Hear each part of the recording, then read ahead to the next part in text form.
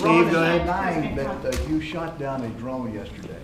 There's no doubt about that, right? No doubt about it. No, we shot it down, and of course I'm sitting here behind the desk in the Oval Office. But John, tell me please, John Bolton, you there?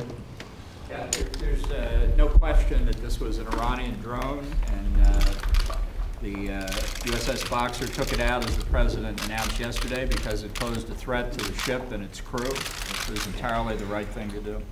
And are you concerned about a broader clash with Iran in the Strait of Hormuz? No, not at all. We have the greatest people in the world. We have the greatest equipment in the world. We have the greatest ships, most deadly ships. We don't want to have to use them, but they're the most deadly ships ever conceived.